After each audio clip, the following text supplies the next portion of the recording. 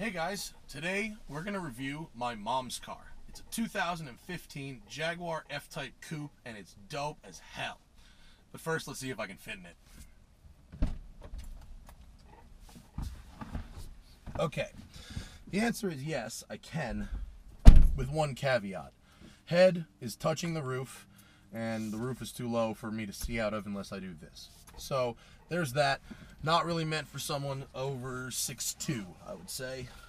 But we'll make it work because it's an F-Type and it's dope.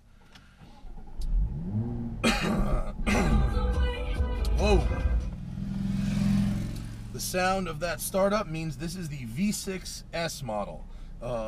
Before you start going into whining about why it's not the V8, my mother is in her 60s. She would absolutely kill herself if this was the V8.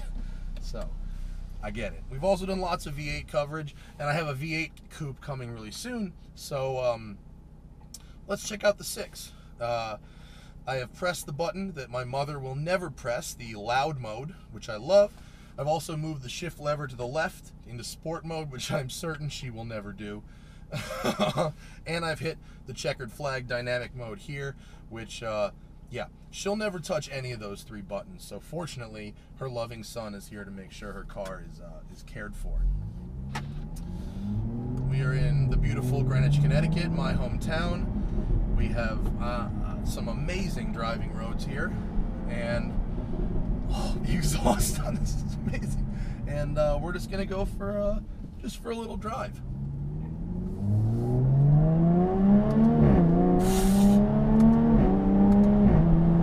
It almost sounds like a Skyline or something when you wind it out. I mean, this is the V6 is just, it's got to be the best sounding V6 on the market.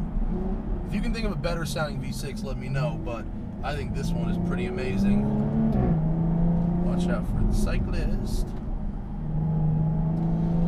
This car is, as I said before, spectacularly beautiful. It's one of the most beautiful cars I've ever seen. The way it's spec'd out now in British Racing Green over tan. The flake in it is just amazing. This one's really loaded up. It's got, you know, basically every option you can get. I don't really know of any options that you can get that aren't on this one. Jesus. You know, there is an argument for the V8. 500 pounds of torque. I mean, the instant throttle response of that V8 is amazing, but there is an equal argument for the 6. Center exhausts are always the coolest. This sound is really amazing. It's... Oh, I love it.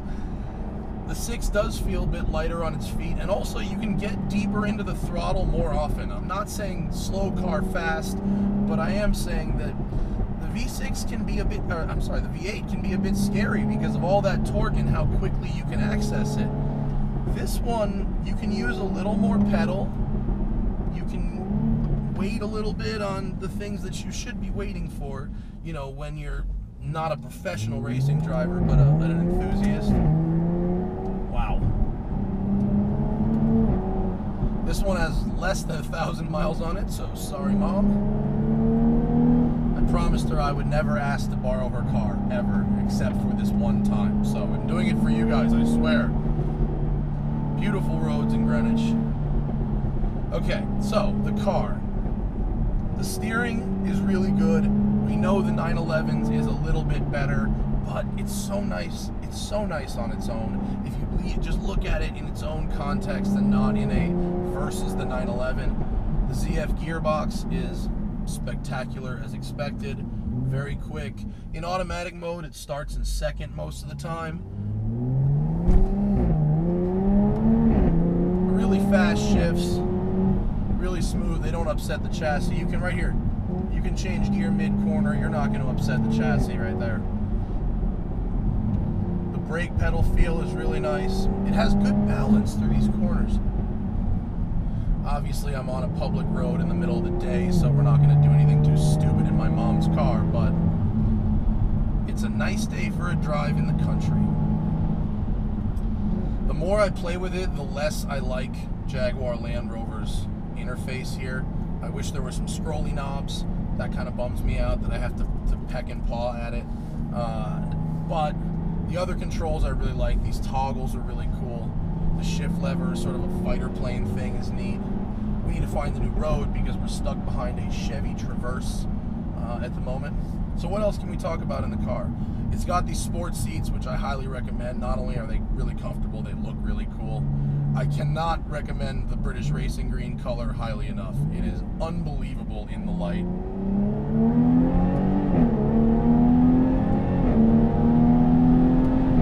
Oh my God, you just wind it out for the sake of winding it out. Oh, the rear spoilers popped up. I can see that in the rear view mirror, which is funny because it takes up at least 40% of the view out of the back.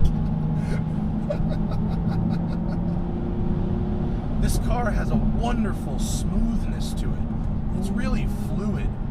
There's no jerkiness to anything it does. It changes gear really fluidly. It applies the power in such an even way. And it's got a ferocity to it without being intimidating, you know? It's fast, no question. I mean, 380 horsepower. I know that there are cars that have more power than this that I refer to as not that fast, such as the RS5 convertible. But in this chassis, which is relatively small, this much power,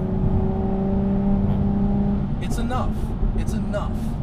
Certainly more than enough for my mother, who I hope makes it out of this car alive.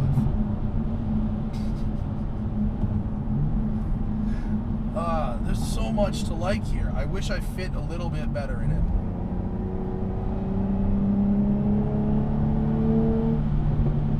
Oh my God. Let's just bang a left. Let's see where this goes. Old Mill Road, okay. I mean, my mom tells me that people of all types come up to her in this car, and I don't blame her because just in the couple of minutes I spent driving it over here, I had a few camera phones going, and they certainly weren't looking at me. It turns heads, this thing, for sure. At least as much as, you know, the Bentley GT, which I recently drove, and, you know, kind of nobody really looks at that. But this thing, it's probably partially because it's new, and partially because it's so beautiful that everyone, and also you can hear it from about 10 miles away. The sound on this car carries. When we were at the track driving these things, the V6 would really, really carry a long way.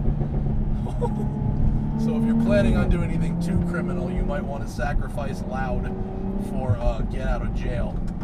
This road is very tight, very technical, and covered in leaves. Big rain last night. Whoa, overcrest. It's been a while. Now where do I go? Oh, right. No, right, okay. We're doing it as we go, people. Real time. I'm like one of those people that just comes to Connecticut to watch the leaves change color and ruin their peace and quiet with a Jaguar. Also, it is pronounced Jaguar, not Jaguar, because the word is from Portuguese, not from the Queen's English. Look it up, people. Such a technical road. This would be great in my old Mini. This is actually probably too much car, but I hope I'm giving you guys a nice scenic tour. There's always that. I really like driving this car. I mean, there are certainly better cars for the money. There are certainly faster cars for the money, but, you know, like the Aston Martins, I kind of don't care. I sort of just want to keep driving it and driving it fast. There's Tommy Hilfiger's house. Wow, what a machine. I hope it keeps working as well as it works right now. I hope my mom enjoys it, and I hope I can keep myself from stealing it from her too often. Back to California with you.